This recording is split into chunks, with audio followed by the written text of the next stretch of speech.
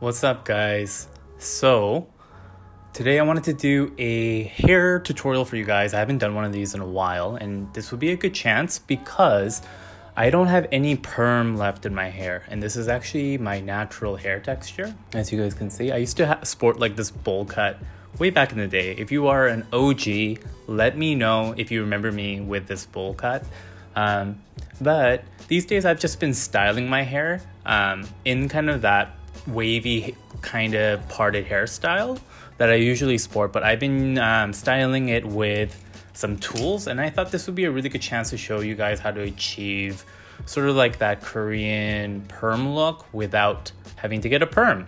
All right, so first step is just making sure that your hair is parted in the right direction.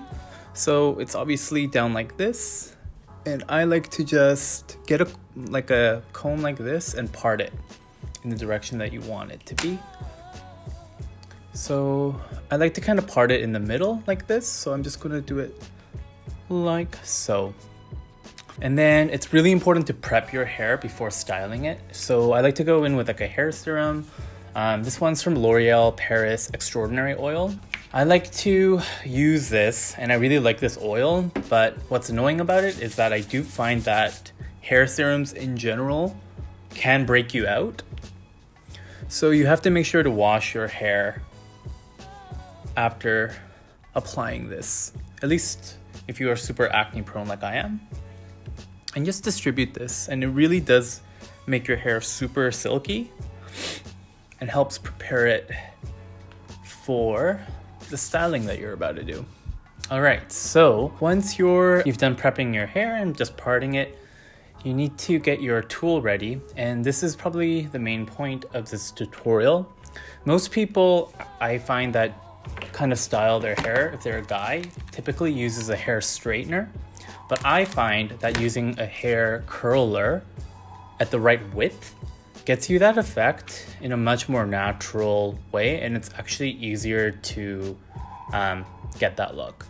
So this one is a 3/4 inch barrel, which is really great for hair length like mine, which is about, how much would this be? Like if your bangs are about like 3 to 4 inches, I think a 3/4 inch is a good barrel length. Another thing to keep in mind with a hair curler is that the larger you go, the more natural the effect will be. So if you use like a really skinny one, it's going to give you really tight ringlets. So I feel like the 3/4 inch is a really good kind of width for most people with hair length similar to mine. I've actually been really digging sporting my natural hair texture these days. I don't know, it's just been so long that I kind of forgot that I actually have straight hair. Now we're gonna go in with the styling of it. Make sure it's heated up. I like to heat it up to about 15. And the way you grip a hair curler, for me, what I find is really easy, is to make like a shape like this with your hand and hold it like this, and use your finger here to manage it and support it with your thumb, like so. What I like to do is I like to go from the back to the front. So we just take a section of it like this, and then we don't take it to the root, but hold it down and then just go like that. And then you'll have a curl. So once again, I'm gonna take a section of hair like so, and then we take the barrel, and don't go to the root, but just kind of go midway, hold it down, and then curl it like this, and then go like so. So I'm just gonna go in and do this midsection.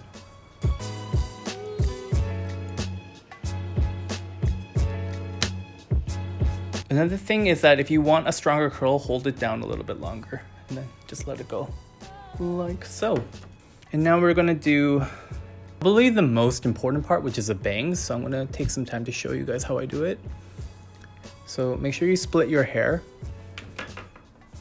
up like so.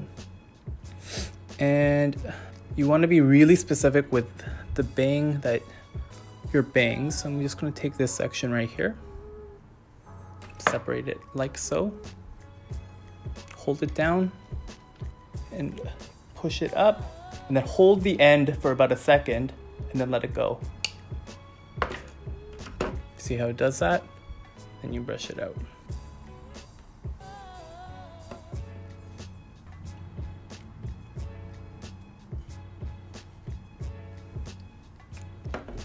And you kind of just want a wispy curl. And now we have to do the other side. And once again, start from the end and then come to the front.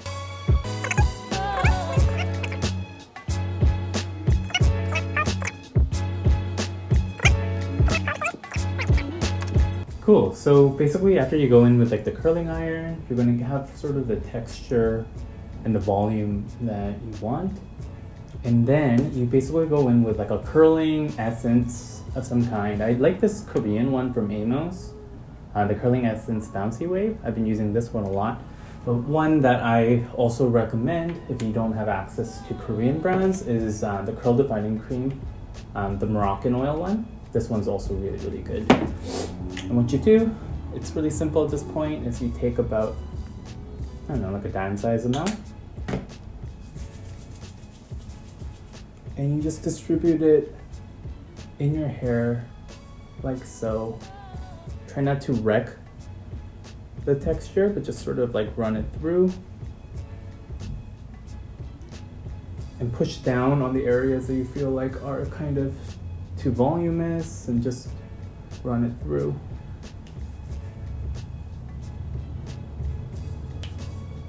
And there you have it. You achieved sort of like a Korean perm hairstyle without doing a perm.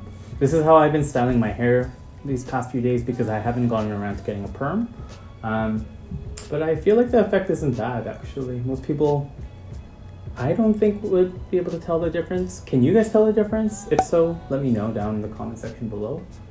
But it's just like a really easy way to style your hair as long as your hair is sort of the right length and if you have the right tools.